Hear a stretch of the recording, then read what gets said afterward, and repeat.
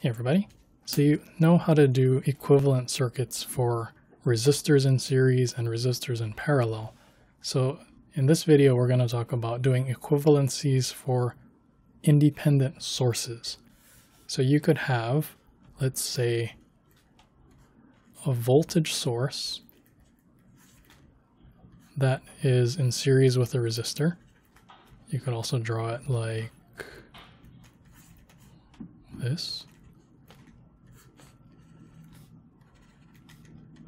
So as far as nodes A and B are concerned, it's equivalent to if you had a current source in parallel with that same resistor, like this. Okay, and then you can also draw it like this, same thing.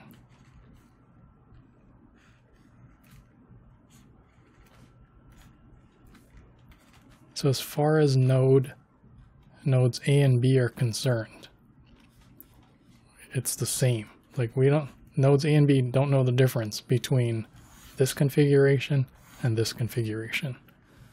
So a voltage source in series with, say, resistor R, or a current source in parallel with that same resistor R. And what's the conversion between these two? I think you can remember pretty easily. Is V equals I R, like this. Okay, so let me show an example. It's simple, but really effective. So for example, let's say you have this circuit, and we want to find the power associated with this source over here. So as far as this node and this node is concerned, see how this voltage source and that resistor is in series? You can replace it with a current source in parallel with that exact same resistor. So see the 5 ohm resistor? 5, and then in parallel with a current source. Which way do we draw the arrow? You see how the voltage source has the plus sign over here? So like current will go this way. So that way. That's the way you draw the arrow. So we're here and here. How much current? V over R. 40 over 5. That's it. So we replace this with this, and it's equivalent as far as these nodes are concerned. Okay, so let's simplify this a little bit further and keep going. So this was a 20 ohm over here. So we can combine these in parallel.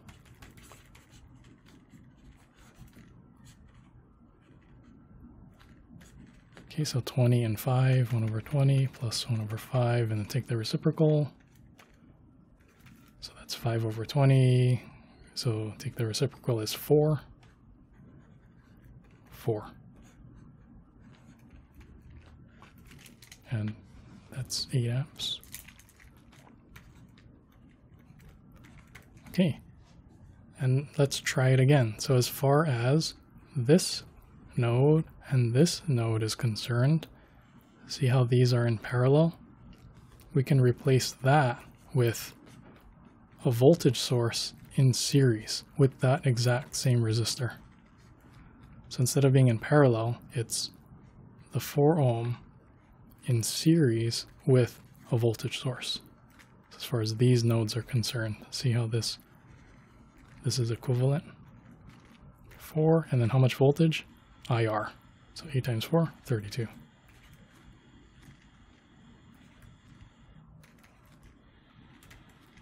Okay, and then now, if we take a look, we can do some simplification here. See how all of this is in series? The 6, the 4, and the 10 ohm resistors are all in series with that 32 volt source. So let me move over here.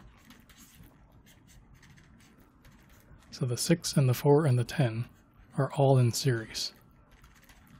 making just one 20 ohm resistor. Okay, and then now, as far as this node and this node is concerned, see how these are in series? We can replace that with a current source in parallel with that same 20 ohm resistor. And how much current? V over R. So 32 over 20, 1.6. Okay, and then we can do some more simplification here. 30 and 20 in parallel. Add these together, so that's 2 over 60, 3 over 60, 5 over 60. Take the reciprocal, is 12.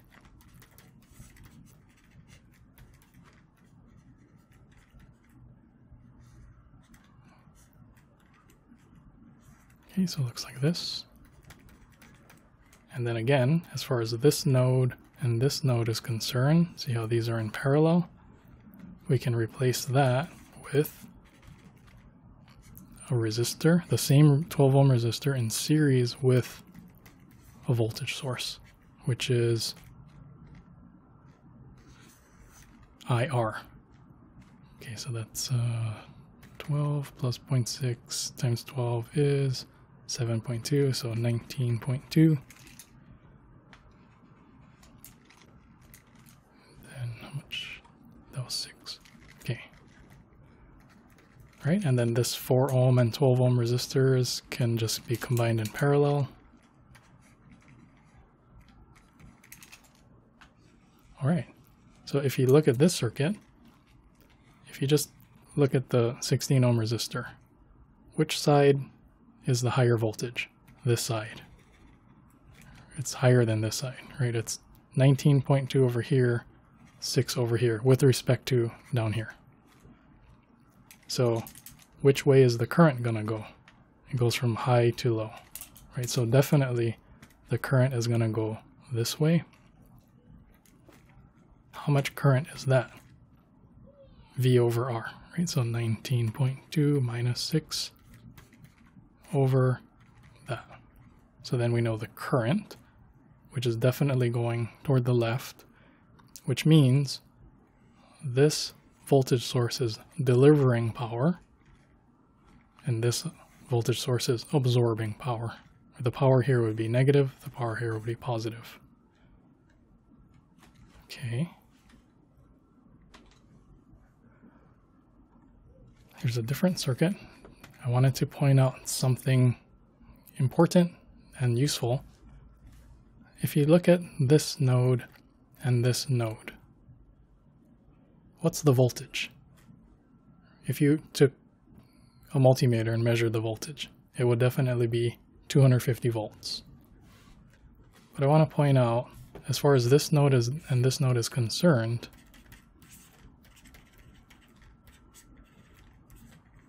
what's the difference between these two?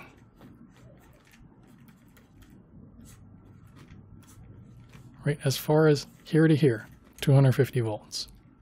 Here to here, 250 volts. So, as far as these nodes are concerned, these are equivalent, these two. These are equivalent as far as the nodes are concerned. So, whether or not this resistor is here doesn't even matter. So keep that in mind.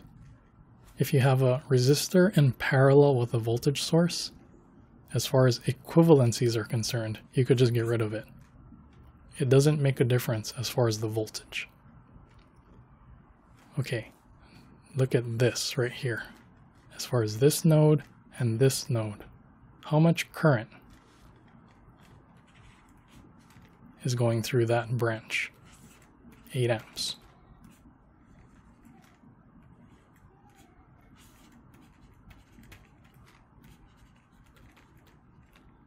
Okay, what's the difference between these? There's 8 amps going this way, 8 amps going this way. So as far as these nodes are concerned, it doesn't matter that this 10 ohm resistor is there. You could replace it with a wire, and the current doesn't change. So another equivalency, if you have a resistor in series with a current source, you could just get rid of it, replace it with a wire. Not remove it like where you just take it out of the circuit and now it's an open circuit. You have to replace it with a wire.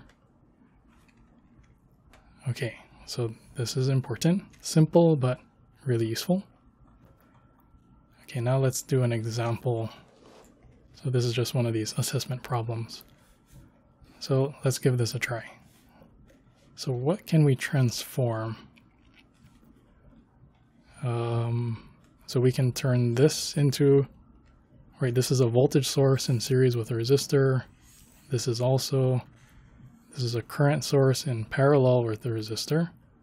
So I think it'll be useful if we just replace these first. So let's replace this. So 120 turns into a current source in parallel with that 20 ohm resistor. How much current? V over R. So 120 over 20 is 6. Okay, now this one, that can also be replaced with a current source in parallel with that same 5 ohm resistor. How much current? V over R, 12.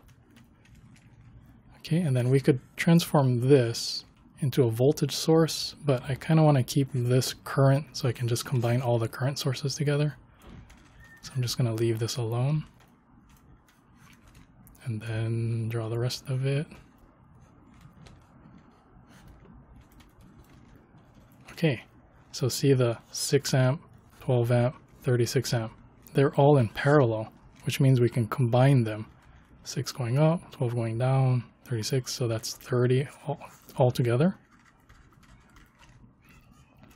And look, 20, 5, 6. These three resistors are all in parallel, right? They have the same node up here and over here, right? They're sharing the same nodes. So I can replace that with a single, I don't know what value, 20, 1 over 5, 1 over 6. So that's 6 over 120, 24 over 120, 20 over 120. So that's 50 over 120, and then take the reciprocal, 12 over 5. So that's 2.4. Okay. And then let me draw the rest of it. There's these two over here.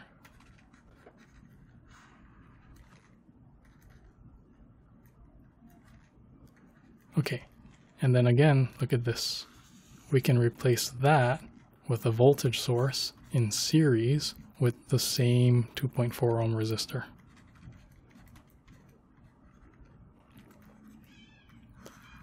And then how much voltage?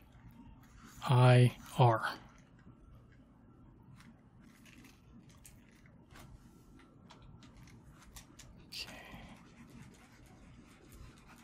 Okay, so that would be 30 times 2.4, so that's 72. Okay, and then we're looking for the voltage. Okay, so if we, right here, these can combine in series. So that's 4, and over here is 8. And the question was, what's the voltage here? So we just do a voltage divider.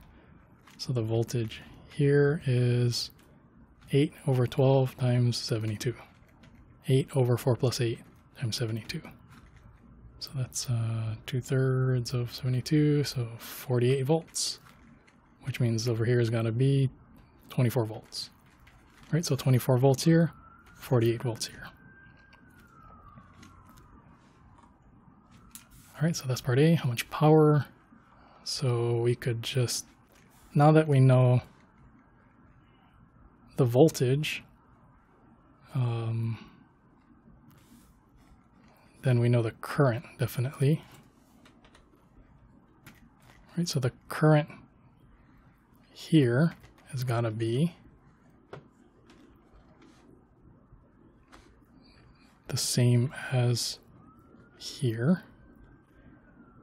right here, right? We're talking about this resistor right here. So we know that current, V over R, so 6 amps. That's for the 8 ohm resistor, which is in series with this one. So this is also 6 amps. And then if we know the current, and we know this resistance in series, that's 9.6 ohms, then we know the voltage right here is the voltage right here is IR, so 6 times 6 amps times 9.6 volts, ohms. So we know the voltage right here, which is the same as the voltage here, which is the same as here, which is the same as here, which is the same as here, which is the same right over here. These are all the same. Okay, so that's 57.6 volts if you just multiply that. So we know the voltage here, and then let me just draw this again. So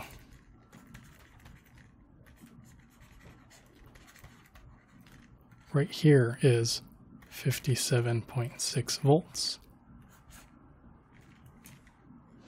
So then right on this side, 120 volts. On this side, 57.6 volts. So we know the voltage across here, just 120 minus 57.6.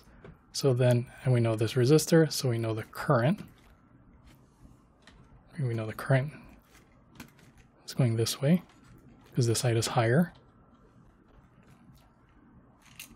And then if you know the current, then you can solve for the power. Right, just this current times this voltage is the power. Okay, so that was kind of a lot of information. So try and practice using these source transformations. It's pretty useful, not too difficult. So just practice, and then let me know if you need help or if you have questions, and I'll see you on the next video.